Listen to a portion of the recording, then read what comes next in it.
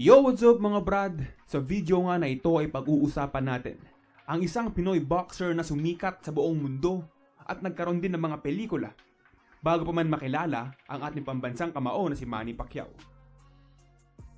Pero bago yan, don't forget to like, subscribe, and click the notification bell button para palagi kang updated sa mga videos tulad nito.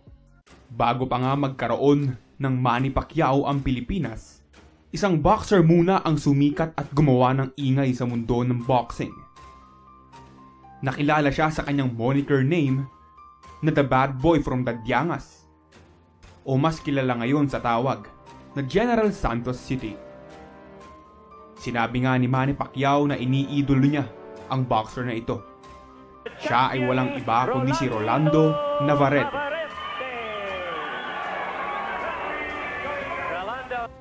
Tulad ng madaming Pinoy boxer, pinasok ni Navarrete ang boxing para makaahon sa kahirapan. Na-discover siya dahil sa mga away kalye at pakikipag-abasag ulo sa kanilang lugar. Matapos nga noon ay naging pro boxer siya sa edad na 16 years old. Sumali siya sa mga local tournaments hanggang makuha niya nga ang Philippine Bantamweight Champion. Continue fighting. Navarrete exploding like hell. Left and right combination once more. A lot of headshots, another right cross. He is fighting back, but Navarrete sends him down for the third time, and that's the end. Wow, Navarrete.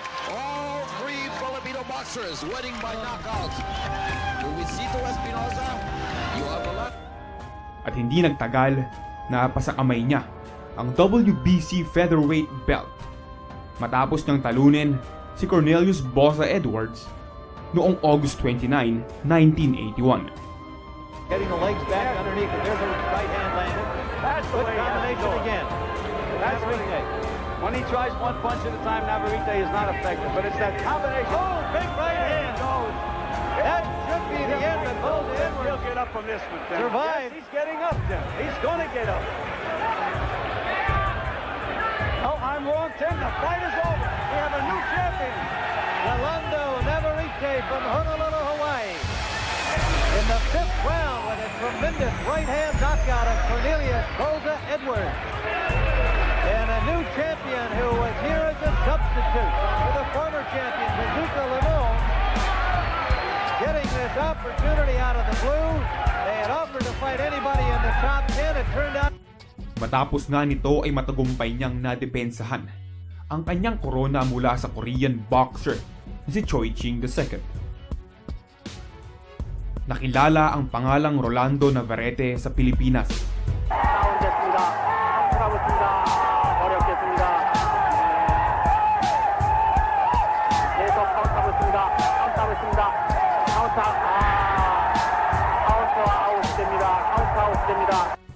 Dahil nga dito nagkaroon din ng pelikula tungkol sa kanyang buhay. At siya mismo ang gumanap dito. Halos nasa kanya na ang lahat ng mga panahong yun. Nasa peak nga siya ng kanyang career at namumuhay ng marangya. May sports car, maraming pera, at maraming babae. Talaga nga namang nagmistulang bad boy or rockstar image ng Pinoy boxing, si Rolando. Pero hindi nagtagal, unti-unting gumuho ang kanyang mga pangarap. Ito nga ay nang matalo siya via TKO sa ika-12 round laban kay Rafael Bazooka Limon. Ilang buwan ang lumipas at iniwan siya ng kanyang kinakasama. Hindi na rin siya nakakakuha ng mga malalaking laban. Ang masaklap pa ay nakulong siya ng 3 taon sa Hawaii dahil sa kasong rape. Ilang beses nagkaroon ng relasyon si Navarrete, pero lahat ng ito ay nauwi sa hiwalayan. Sa sumatotal, nagkaroon siya ng 7 anak sa iba't ibang babae. Nalulung din siya sa droga at iba't ibang bisyo. Sinubukang bumalik ni Navarrete sa boxing. Pero siya ay nabigo. Nagsunod-sunod ang kanyang talo sa mga hindi kilalang local boxers. At dahil nga dito napilitan siyang magretiro na may record na 52 wins, 15 losses, and 3 draws. Marami nga ang nangihinayang sa sinapit ng boksingero. Kung tutuusin daw, kayang-kaya ni Navarrete na tapatan ang impact na ginagawa ni Manny Pacquiao ngayon sa mundo ng boxing kung naging maingat lamang ito at hindi umakyat sa ulo ang kanyang kasikatan. Parehas nga sila ni Manny na exciting panoorin, pero wala siyang disiplina at hindi nagtitraining ng maayos. Hindi nga daw sana mawawala sa kanya ang belt kung sineryoso lang niya ang training sa kanyang laban kontra kay Limon. Kakaunti na nga lang ang nakakakilala sa boksingero. Bumalik siya kung saan siya nagsimula. Sa isang interview sinabi niya na mas maganda na nga raw ang boxing ngayon kasi nabibigyan na ng pansin ng mga boksingero. Dahil noong panahon niya ay napabayaan daw siya.